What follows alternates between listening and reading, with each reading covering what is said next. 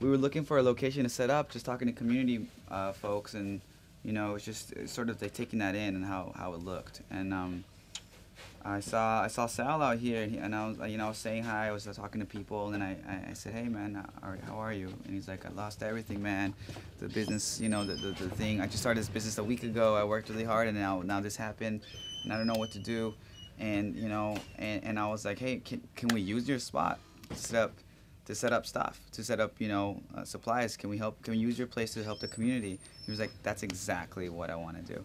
And boom, I mean, next thing you know, we just moved in stuff, and it just filled up so quickly. And because of like great organizers like Sophia, and the community folks, like here we have like kids from the community who help out with everything. I mean, all the organizers are growing and evolving, and I think because of Occupy Wall Street, we've learned so many. We've begun to trust. We've trusted each other so well and know each other's skills so well that it makes this a lot easier than I think a lot of folks. That's why a lot of folks are surprised. From like FEMA to the National Guard to the mayor's office, to the Red Cross. Yeah. It's funny how many times I hear folks. I mean, a lot of the organizers do have like training or experience with Katrina, but it's funny how many folks that didn't have training with Katrina say that like if it wasn't for Zuccotti, they wouldn't have been ready for this moment, which just blows my mind. That like essentially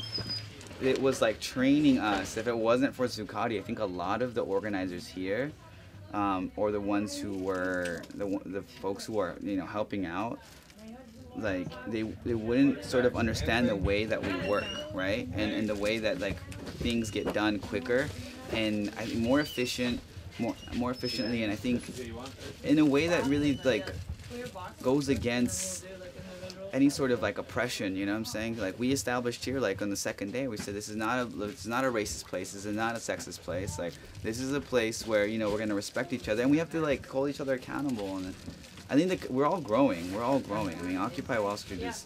I think it's learned its lesson with money. It's learned its lesson with like community building. Like this is proving to the world that like the organizers that were with Occupy Wall Street were serious about, creating a world that they want to see, and so this proves it. The best example I think is the Chilean movement, the Chilean student movement, who was criticized for a while and then was like regained its sort of reputation when the earthquake hit. And Chilean students mobilized. It's the power of the networks that are already there. And Occupy Wall Street is like no exception. Like everybody, at first we were sort of like a little bit careful to like say Occupy is coming to save the day, but eventually like we noticed how important it was for folks to understand that this is not like FEMA, this is not like the government. A lot of folks like still think that it's FEMA. Essentially, like when they see a news location, they assume it's FEMA, right?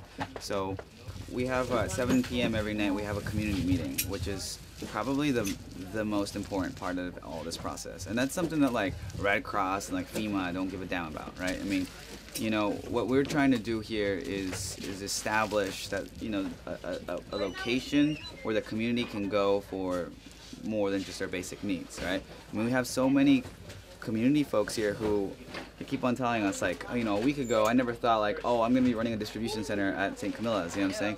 And now like, they're becoming organizers, they're becoming committed, helpers, committed, supporters. And it's funny how many of them were like, I want to join Occupy Wall Street, and it's like, we always joke, we're like, oh, should we let them in? Should we let them in? But it's it's interesting. I think a lot of the community folks are really, they've been sort of like activated and they've been inspired, and that's the most beautiful part. And it's their involvement that's really gonna make this work. I mean, it can't come from from myself, from Bali, from volunteers coming in from. This is the community, and they're gonna stay here, beyond when folks are gone, and so it's really important. That's really is the most important part. Like a guy, comes over here like with a 40, in his hand, and he's like, oh, what are you guys doing? Can I have something? Yeah, of course, man. Here, take this. Here's some. He's like, oh, really? Puts away his bottle and he becomes our doorman. And he's like, I can say, it's like he's in power now, and he's like, oh, great, he owns this, and it's just that's the beauty of it. And so many folks have been like, I've lost everything, I lost my home, everything's destroyed, my whole life is destroyed, but I've never felt better in my life. because they were like essentially it's so crazy. They're like, I'm so sad that we have to wait for this moment for us to be like so close and create a community. And this is why we're so addicted to this, because we're all in love.